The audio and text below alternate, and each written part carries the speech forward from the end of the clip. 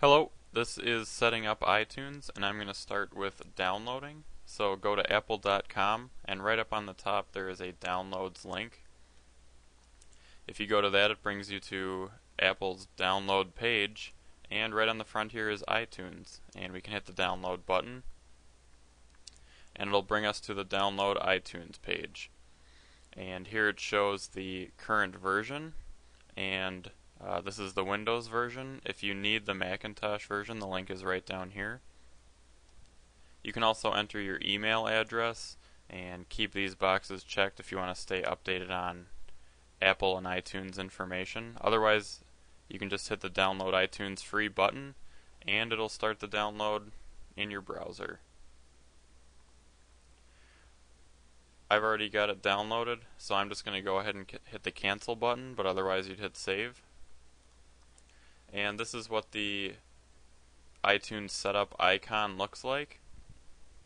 So you'll double click that and it'll start the installation process. It'll have a couple different screens in there. The main one being this one, which asks if you'd like to add iTunes and QuickTime shortcuts to your desktop, which I did, and here's an iTunes shortcut.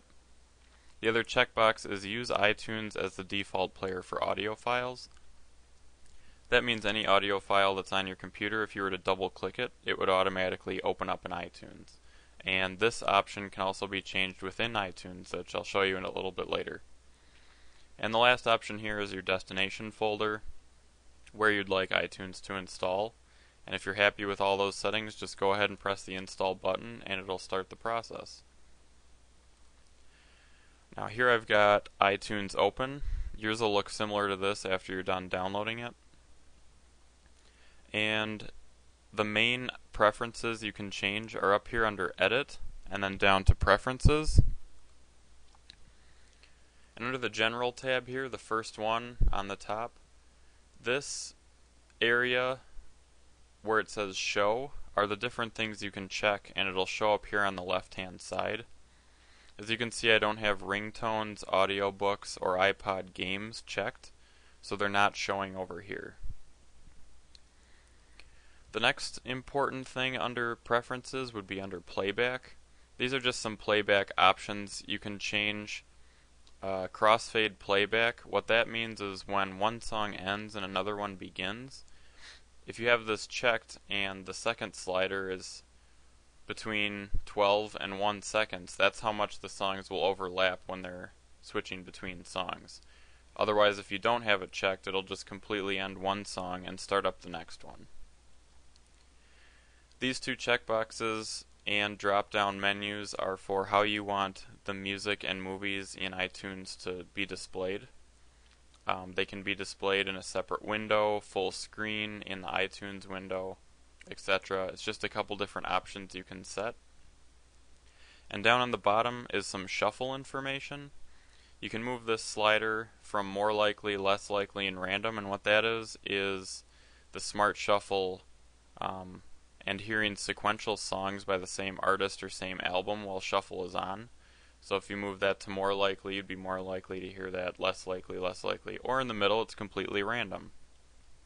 And on the bottom you can change the shuffle settings to shuffle songs, shuffle albums, or shuffle groupings. The third area is under Advanced, and under the first of three tabs here, the General tab, this is something you should probably set up right away with iTunes. And this is the music folder location. Right now mine is set to the default, which is in My Documents, My Music. Otherwise, if you have a place on your computer where you'd like to keep the music, you can hit change and select that here. This checkbox is to keep iTunes music folder organized, and what that'll do is any music you have in this iTunes folder location will be organized by artist name in a folder, and then within that we'll have the album names in a folder, and then within each one of those we'll have the track names, and the files will be named with the track number and the track name. This checkbox is copy files to iTunes music folder when adding to library. That would be if you got some music on your desktop or in a different location. You can drag and drop it into iTunes or import it and it'll make a copy of it and put it up in this music folder location. I like to have that on because it's a good way to know that your folders are staying in that same location. And then once I'm done copying it, I delete it from my desktop or a different location that it's in.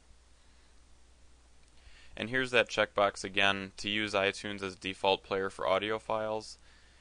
Just like an install, this is the location where it can be checked or unchecked in the future. And under the importing tab, this first drop-down menu is for what you want iTunes to do when you insert a CD. If you want to just show the CD, begin playing, ask to import the CD, or automatically import the CD, you can choose that. And import using which type of encoder, what file format you want iTunes to save the music files as. Personally, I prefer MP3 because it's a versatile file, and if I were to switch to, say, Microsoft Media Player, I know that the MP3 file format will be accepted in the future. So that's the one I use, and you can change the quality settings here as well. So those are the preferences that I think are important for iTunes when you first set it up, and the next tutorial I'll show you just some simple navigation around iTunes. Thanks.